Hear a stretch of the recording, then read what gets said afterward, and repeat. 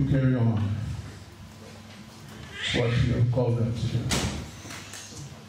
I pray, Father, for your mighty blessings upon the leaders, upon the ministries that they are performing, Lord God, in the areas of Sydney today, and also the Outback of Australia.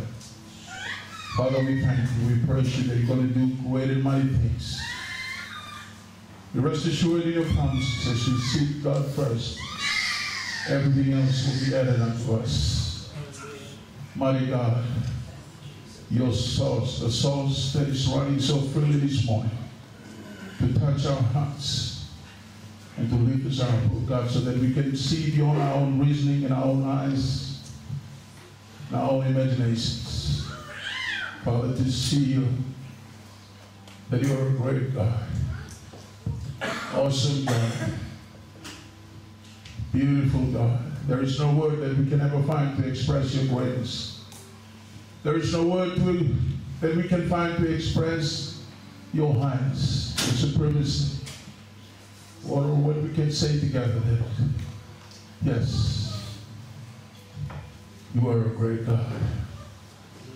Holy, holy, holy is the Lord of hosts. Father, we thank you, we praise you for these few minutes that we will be resting in your presence. Please speak to us.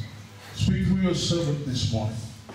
Let these words be pounding in our hearts, binding us together in love and in unity, and in the urging of our hearts that there is a job to be done. And Father, we thank you for the church.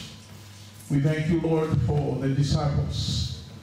We thank you, Lord, for the great commission that is ahead before us. Father, we leave it all out to you today, this morning, that you're going to help us. That you're going to help us, mighty God, so that we can see, so that we can hear, so that we can have a willing heart to follow your words, mighty God. We thank you and we praise you. In Jesus' wonderful name, we pray. And all the saints said, amen. Give a big hand to the choir this morning. Hallelujah.